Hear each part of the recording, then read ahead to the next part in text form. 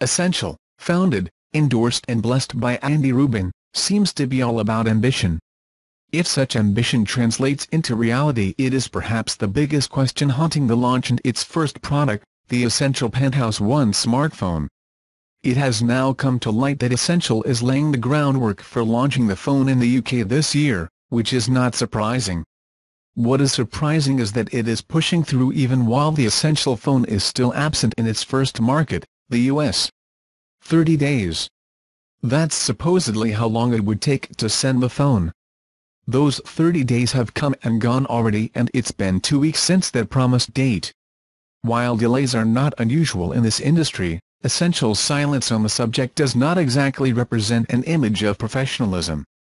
Then comes the news that Essential executives are busy creating deals with operators in the UK, like EE, to carry the phone through the pond. Again, nothing wrong with expansion, which is necessary to keep businesses running.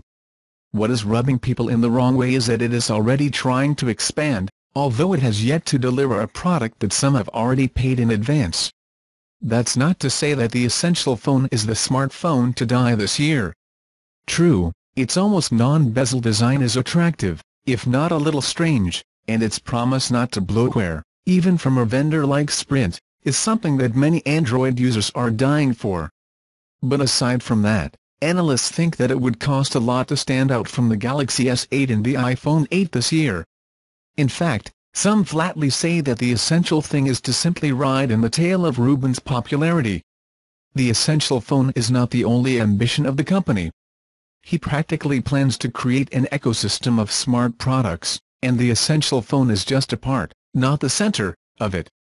It has already revealed the first of a set of accessories intended to simply attach to the phone and draw power, but not data, from it. Essential also has a smart home center in the works that is powered by its own operating system. The only thing you do not have yet is a real shipped product,